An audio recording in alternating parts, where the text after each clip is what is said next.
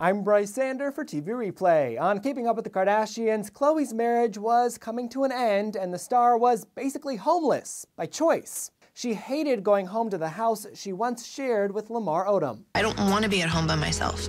So I've basically thrown all my bare necessities into some suitcases and I'm kind of living out of my car right now.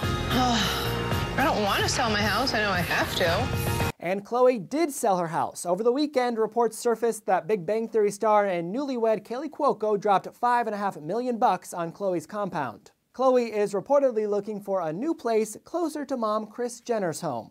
Hollywood Life said it definitely hasn't been easy watching Khloe's marriage and world crumble on TV this season. It's the main storyline.